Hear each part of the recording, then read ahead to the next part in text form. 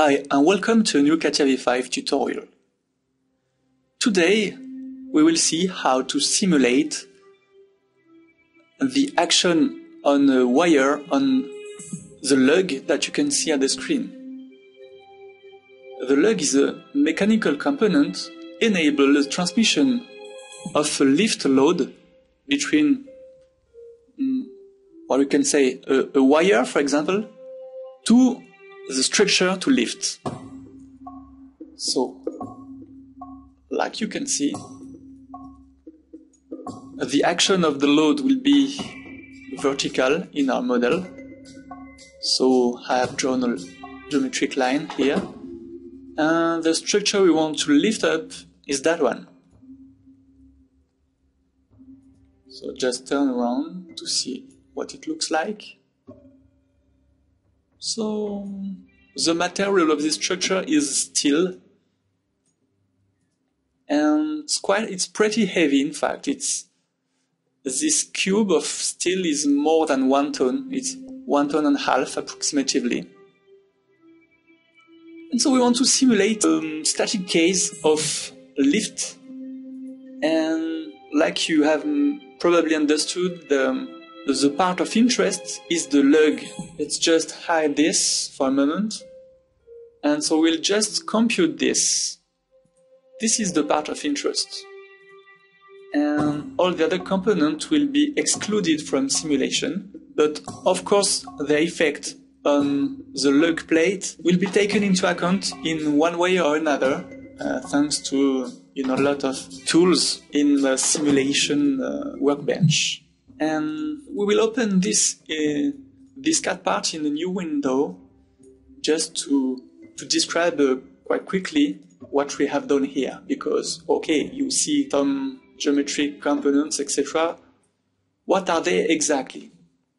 So first, the lug that has been welded to this plate. Okay.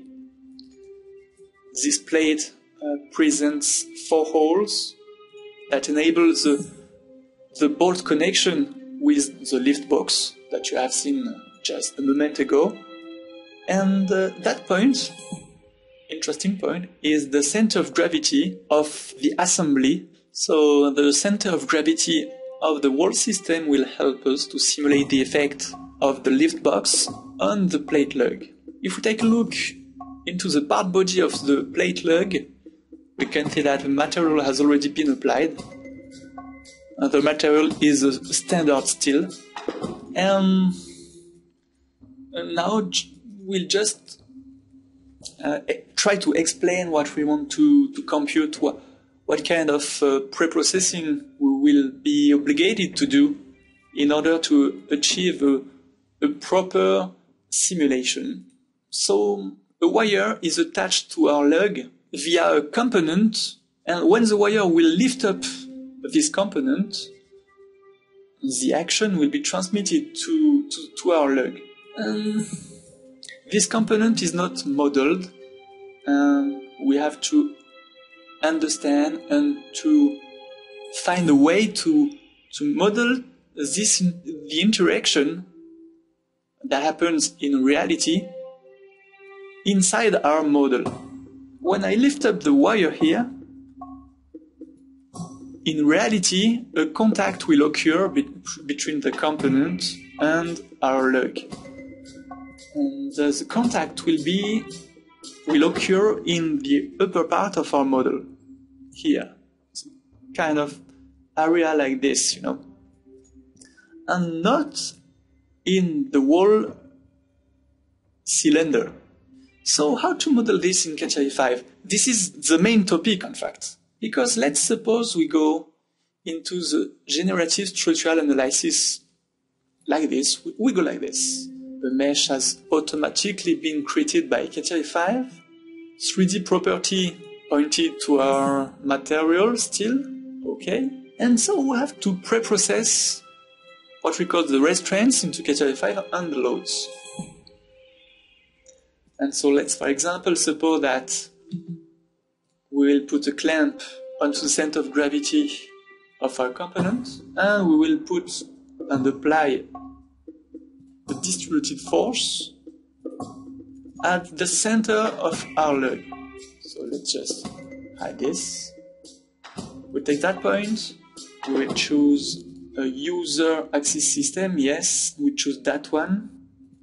And you know the load, the force occurs in the x direction. The force we want to study is about 1 ton and a half. Okay. And so this point is connecting to nothing for now, such as that point is connecting to nothing for now. So we have to use what we call, in Catia V5 it is called rigid virtual part. Thanks to that, so we will connect the center of gravity to the 4 bolted surfaces. So we begin here, we take all the bolt surfaces we can.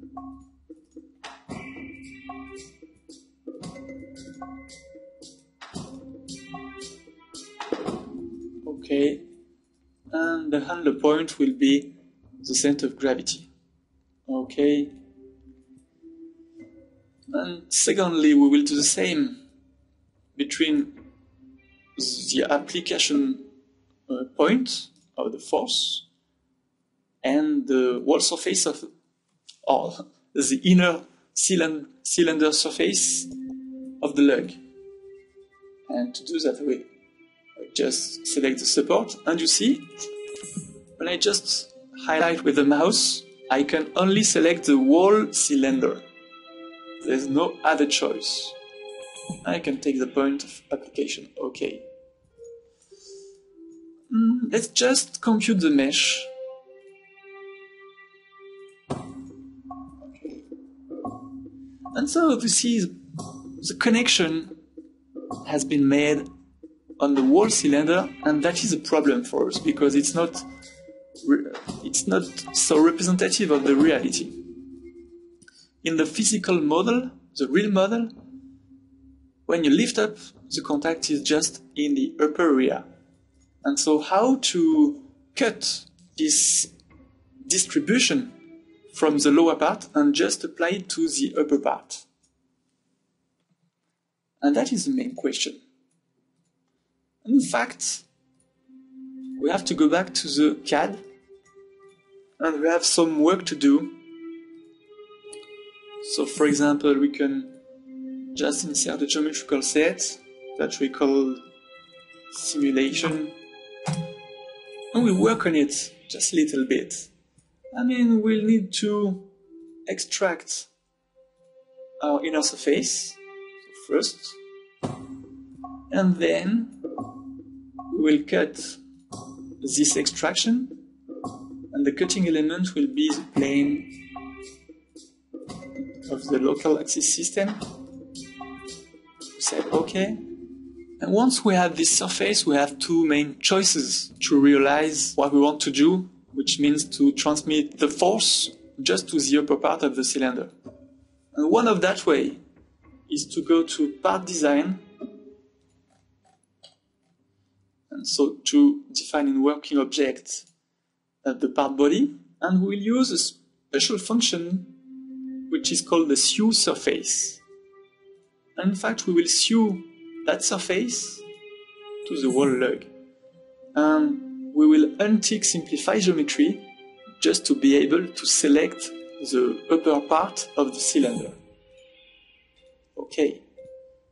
And just now we will hide our surface, but we can see that now we have a real upper half of our inner cylinder.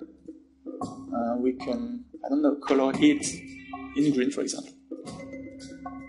Thanks to that, we can go back in the simulation and just generate a new image, for example.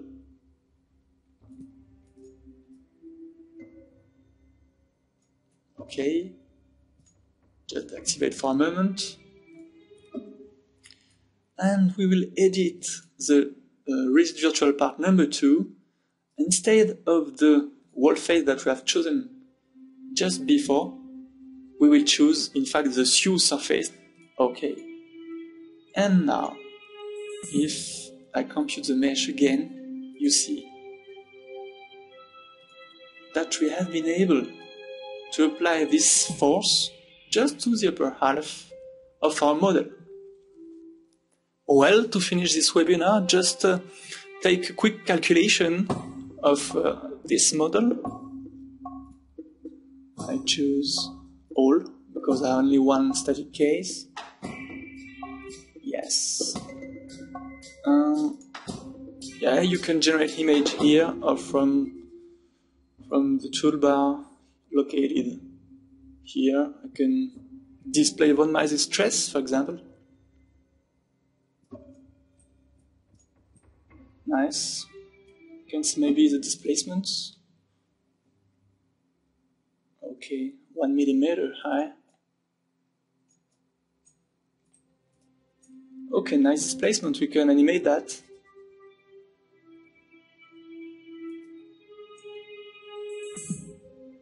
Okay, it's quite nice, quite interesting. So just remember that the main point was how to split the whole face of a solid into, for example, two faces, and to be able to apply a load or boundary condition or a rigid virtual part. And the method we have seen today is called the SU method. So this concludes this video. Thanks for watching and see you next time. Bye.